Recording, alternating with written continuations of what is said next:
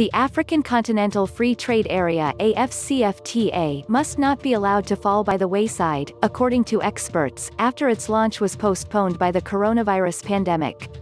The AfCFTA, which was due to be implemented on July 1, will be the largest free trade area in the world, uniting 1.3 billion people in a $3.4 trillion economic bloc, and came after protracted negotiations between the leaders of 54 African nations.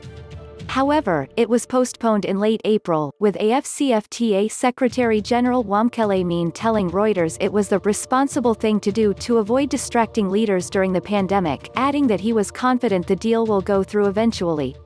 The continent's key trading partners, such as China, and now to a greater extent Europe and the US, have been blighted by the pandemic, while Africa has for the most part managed to avoid an exponential spread of COVID-19.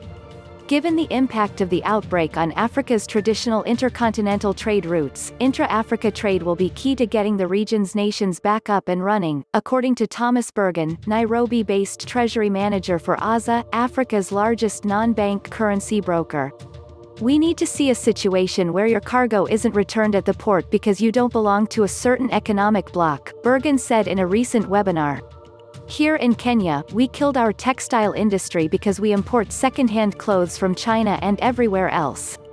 Now with the closure of borders, we cannot live without these products that we have become used to importing.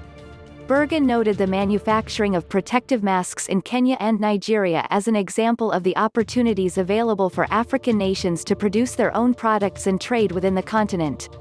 Executive Director of the International Trade Center, Dorothy Tembo, told CNBC Africa that despite the risks to the AfCFTA's implementation, African leaders had a unique opportunity to spur greater collaboration if specific policies were fast-tracked.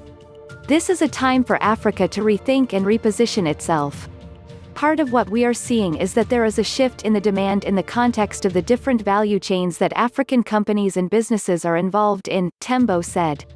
Like Birgen, she noted the shift in demand from textiles and garments to masks and health-related products, and suggested that other opportunities will also arise.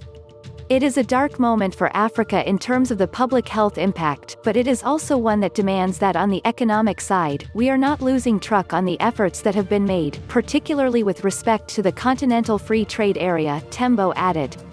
Jeff Gable, chief economist at African banking group Absa, told CNBC that Africa should be applauded and supported for moving towards collaboration, while the rest of the world moves towards isolationism.